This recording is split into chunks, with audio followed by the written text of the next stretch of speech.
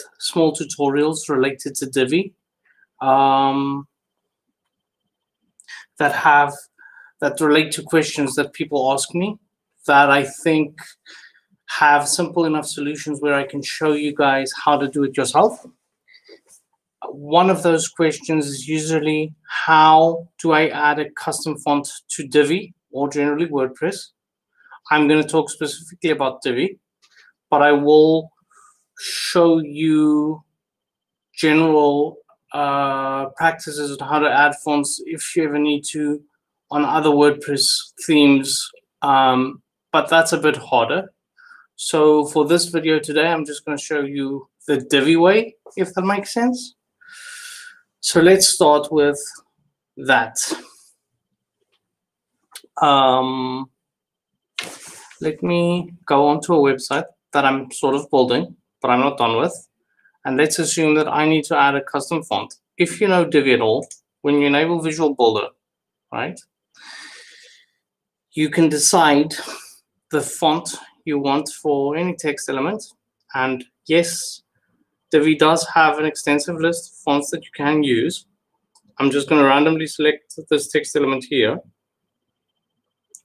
Give me 1 second for Divi to load. And I'm just going to show you the font that it's actually currently using. So this is a H1 tag. So we would have to go into design, heading text. As you can see, it's using Poppins. Now, these are all Google fonts, and they're very good in relation to what we would want. But let's say a client is very specific and they want a specific font, and I will show you one of the fonts that I found that I needed to use for a client, and I've decided to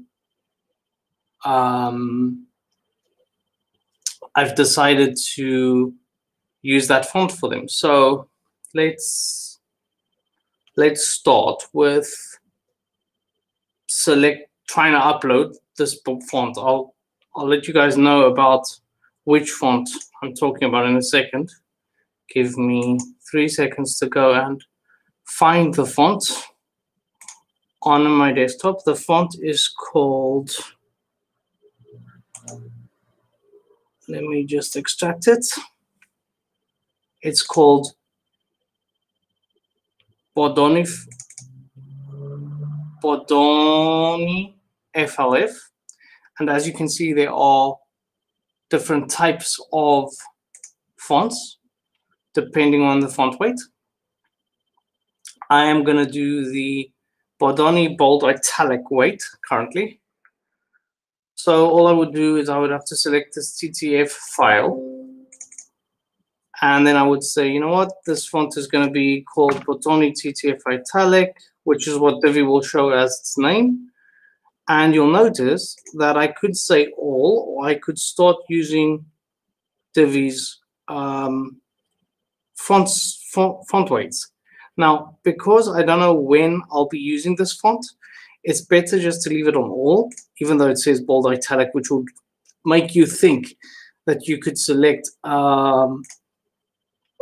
the bold italic font, the bold style alone.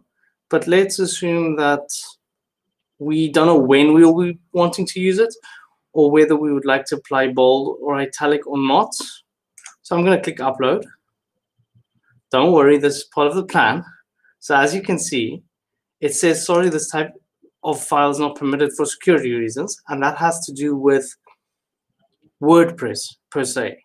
So WordPress has a security feature where it doesn't allow you to upload any file types other than specific ones, for example, PDFs, image formats, and maybe a zip file at the very least.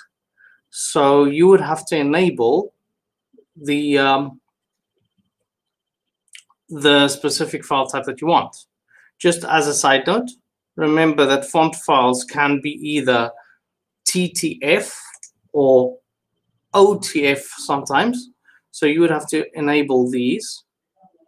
And as a side note, I will be throwing a bit of code into the, I will be showing you basically the code that I would need to write to allow WordPress to accept my font upload. So now I have to exit the Visual Builder. I'm going to discard my changes because they didn't have any effect anyway.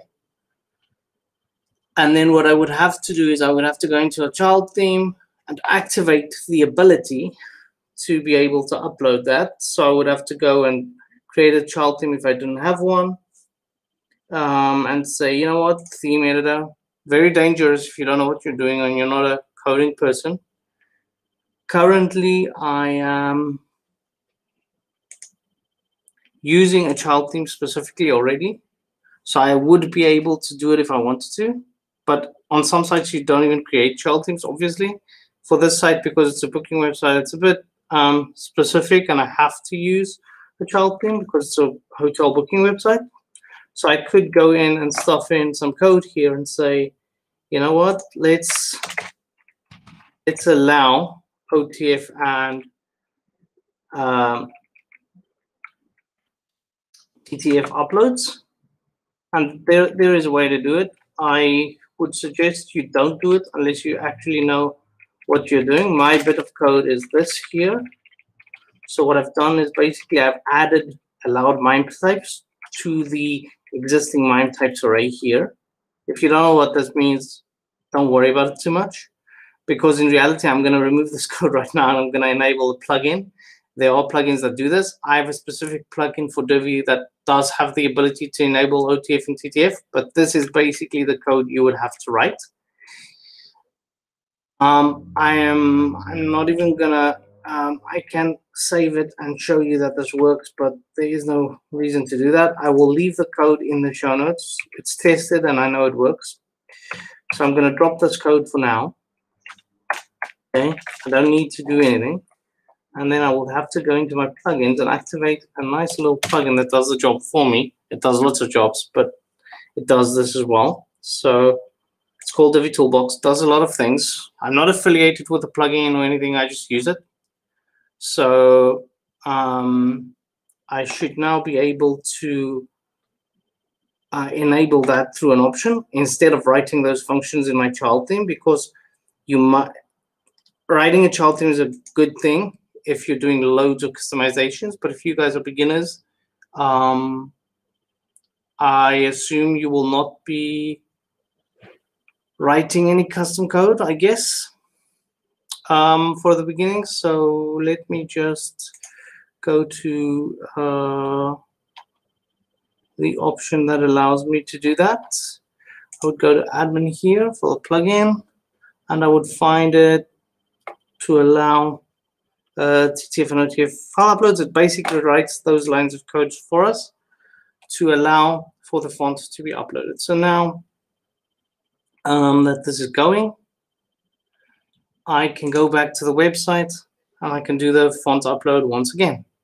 So here I would go into enable Visual Builder, and I would I would now be allowed to basically change the font for my H1 tag, which, give it a second to load.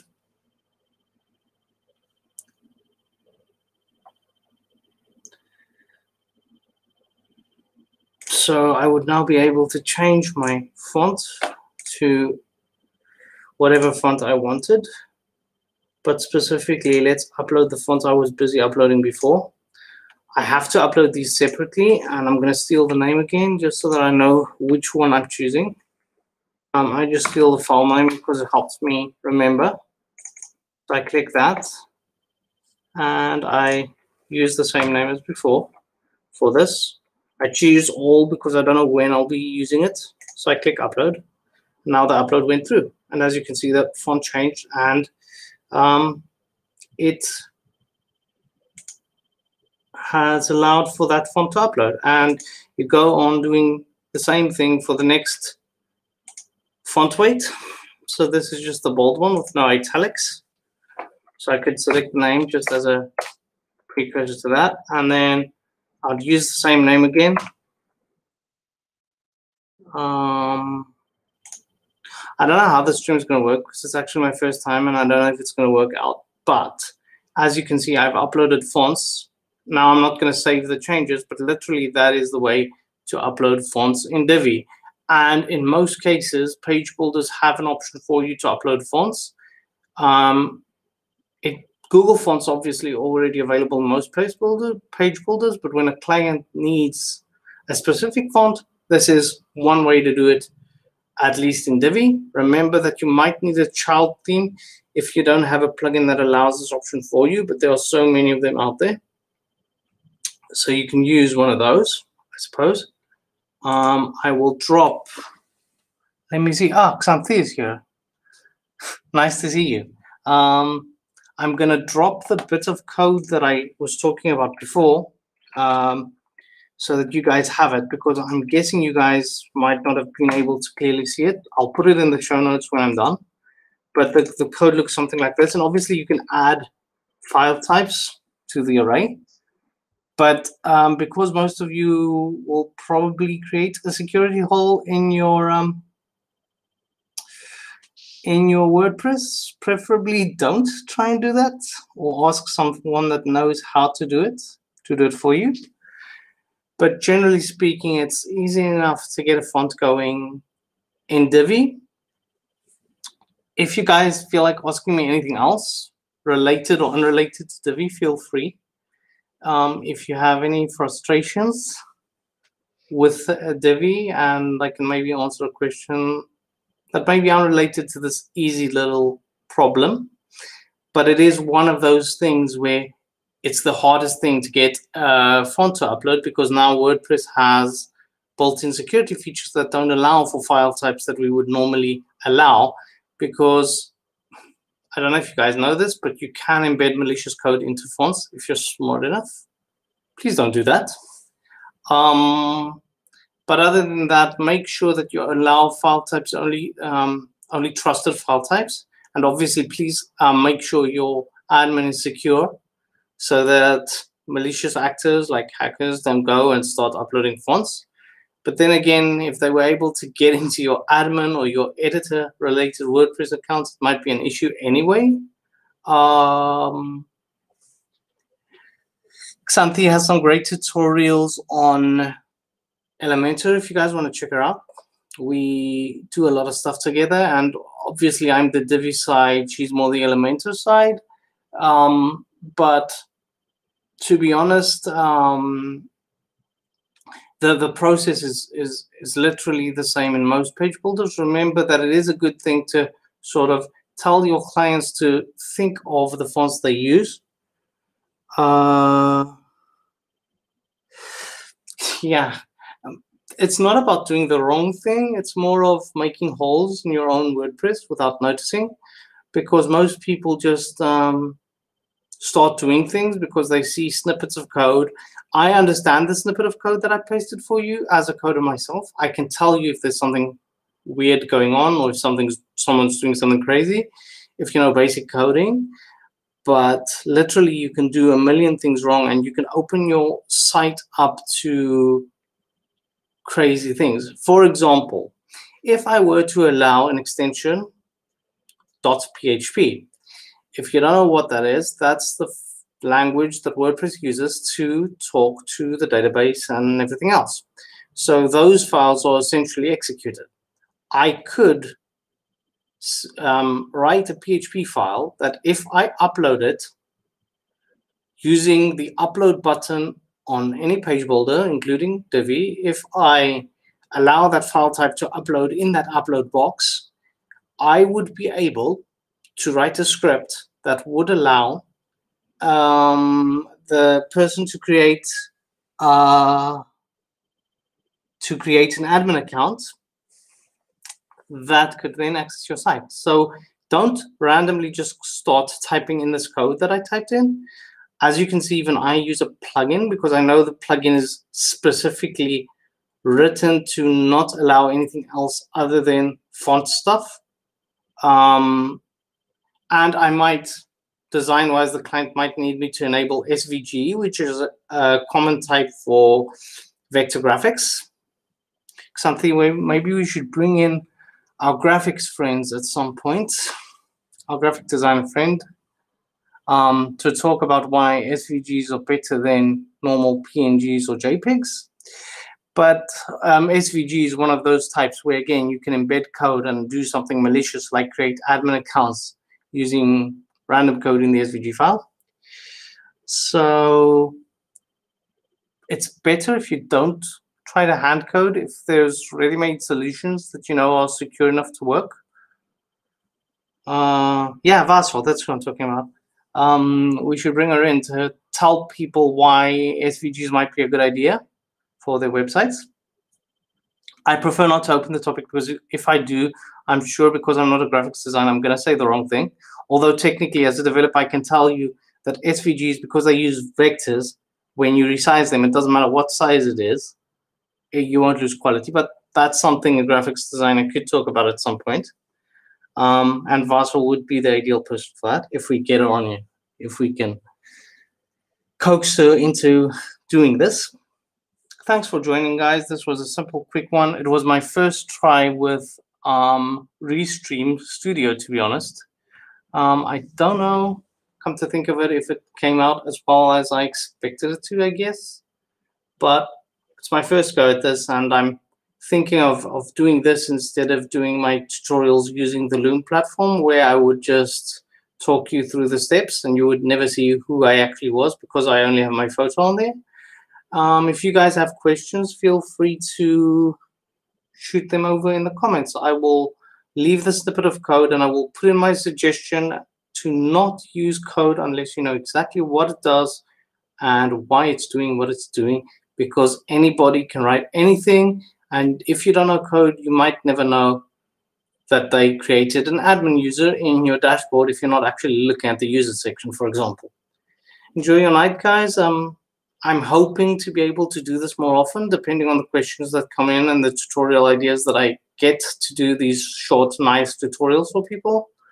Hopefully, it helps you guys out. And if you have any questions, you're allowed to ask them in the comments. And if you ever watch this on replay, mention that you're watching it on replay and where you're watching from, just so that I can sort of, in my head, have an idea of where people are watching this from. And if it's helpful, let me know. If you have some other question that I can answer that you think is easy enough to do in like a few minutes of a YouTube tutorial, feel free to ask me to do one for you, because I basically do this for clients as well. When they ask me something about their WordPress website where they're managing it, I might just tell them, you guys, the solution is so simple, you can do it yourself. And I make a 2-minute video for them to solve whatever the issue is. It might be that they forgot how to add an image or how to change specific text on a specific section of the website. So if you guys have Divi-related questions or general WordPress-related questions, feel free to shoot them over. We'll be in touch as soon as I get another idea for one of these tutorials. Nice to see you, Xanthi. Thanks for jumping in. Make a blog using Divi. Oh, you know what? I'll make a tutorial on that one, but the reality is Divi has a blog module, and you can quite easily do that. But I will show you, and I sort of think I know where you're going with this. But it's easy enough to create a blog in any WordPress website, and yes, I will do one specifically for Divi for you, Xanthi. I'll put it on my little list. Like adding the blog module. Yeah, I'll do that. Not a problem. It's easy enough. I'll go for that one next. If I have time tomorrow night and I'm not running around with clients, I will jump on Restream and I will do one for you. And I'll also sort of show you something called the theme builder that can help you build more efficiently in Divi. And the reason I say theme builder is because I use a lot to create the template of how my blog is going to look internally. So if I click on a blog page, I can decide how the design is going to look when I click on a box for a specific article, for example. I will show you guys how I do that, usually, now with the theme builder. So I guess I'll see you guys whenever I can. I'll try and make this a normal thing where I have a quick tutorial maybe daily, maybe twice a week. I don't know. I haven't got a schedule yet, but it's an idea to make one. As long as I have enough ideas, I'll be jumping on Restream and giving you guys tips and tricks for Divi. I already have some tutorials that I've done with Loom without you actually seeing my face. One of the most common questions is the contact form and why it's not sending emails. You guys can check that out on my YouTube channel. Take a look at my videos. Some of them might be helpful to you even today. So you guys just give my channel a go and see. If you think you have a topic for me to answer, leave it in any kind of comment on any of the posts that you enjoy watching and on any kind of the videos that you enjoy watching, and I might make a video about it. You never know. Thanks, guys. Have a great night.